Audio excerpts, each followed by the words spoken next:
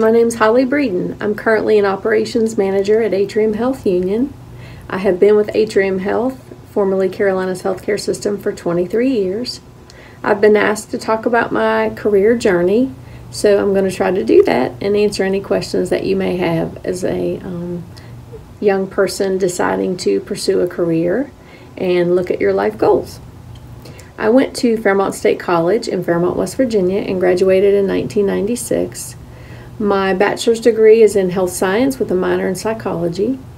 I didn't start out in a health science field. I wasn't sure exactly what I wanted to pursue, which is okay because sometimes you don't know. And you don't know until you get into some of the classes that you start to take or you start to have life experiences. But one thing I did know is that I wanted to be in the healthcare field or around the healthcare industry.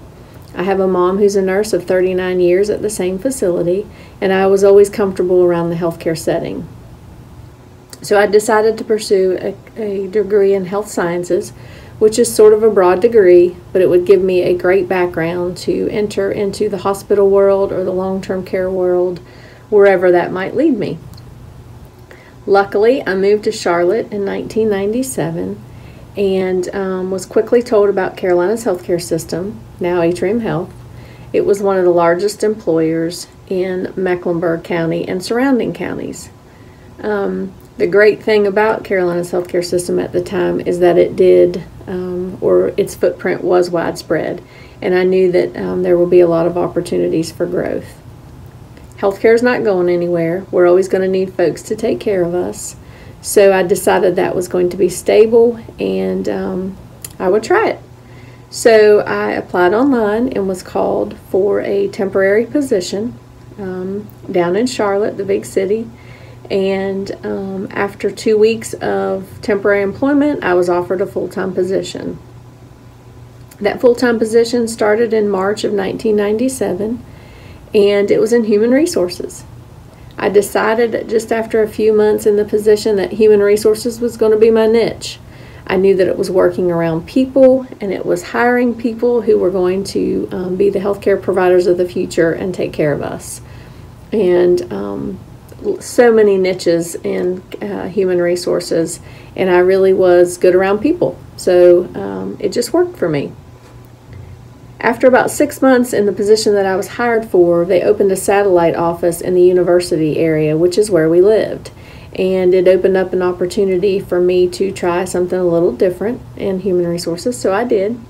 In that office at university, I spent over 10 years. I started out as the secretary, went into more of an associate role, went into a recruiter / HR generalist role, and then quickly went into a position as the director. So I stayed in that position in that area for about 10 years. And then headed down to Union County and was able to support the team here at Union in a human resources role as well. A few years ago, we went through a transition, and our positions were retitled in human resources, and I had made a decision that that's maybe not where I wanted to spend the end of my career. Hospital operations was something that I was comfortable with and that had learned a lot about over my time here at Union, and wanted to give it a try. So luckily a position was opening up and I applied and took full advantage of the experiences that I had here at Union and transitioned into that role. I now have responsibility for 2 patient-facing departments. One is transport and one is our patient safety attendants. So I really get to, through those teammates, make an impact on the patients here at Atrium Health Union. There have been a lot of ups and downs. An example of some downs is the transition of human resources, a career that I knew I had done very well for over 18, 19 years. And the up was that I was offered a position that I could grow with in the operations role, and been doing that for over a year, and I'm really enjoying it. But you're going to face a lot of ups and downs in your career. There's going to be things that you have to take risks. You have to ask questions. You have to fail, because failure only leads to success. But you have to give it a try, and you have to go with your heart, and you have to go with your gut. A message that I would give to any high school senior or anyone coming out of school is, like I said earlier, take a risk. Don't be afraid to put yourself out there. You don't have to know what you're going to do when you enter into college your very first year.